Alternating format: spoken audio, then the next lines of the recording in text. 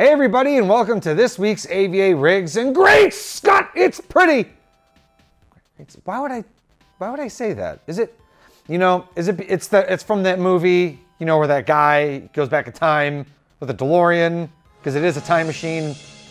What movie is that? Anyway, we're going to travel into the next segment of this video.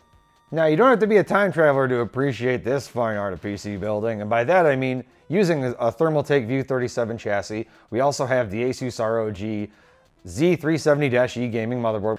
We did overclock the 8700K processor that is installed in the system.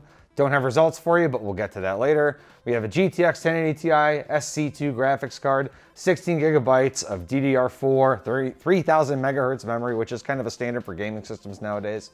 It is cooled by the Hydro H150i Pro, which is why you'll notice that the fans light up all pretty and they coincide with the LED kit and the other Thermaltake ring fans that we have in front and back, which appear to be 140 millimeter fans. It's a big and pretty case, so it's got the room to do it. Why not? 500 gig 970 EVO SSD and a 3 terabyte Seagate Barracuda hard disk that you could use for all your raw datas and all your personal folders, all the stuff that don't run, that doesn't need a performance advantage. I don't know what else more you want me to say. It's a hard drive for data.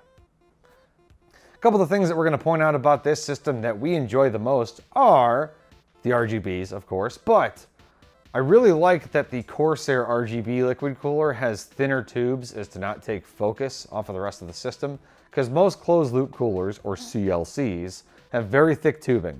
And yeah, braided to look pretty, but still, it's bulky and it stands out amongst some of the other items in the case. So Corsair's RGB H150 cooler allows that to kind of fade into the background. So that's kind of nice. Another thing to note is that we really like that there's ample support for vertically mounted GPUs as to not create sagging. And the card itself is overclocked. And even still, with being overclocked, you'll notice fans aren't spinning because it's the design of the ACX 3.0 coolers. The fans will only spin once they hit a certain threshold of 50 degrees or so. And those are some of the major features that we really like about this build. Well, there you have it. This week's AVARigs featuring the Thermaltake View 37 chassis is RGB pretty and unicorn-esque. But that's still no reason as to why you should like and subscribe to our channel of YouTube, our Facebook, our Twitter, our Instagram, anything you can think of that all you crazy kids communicate on these days. Once again, I'm Joe. Now make like a tree and get out of here.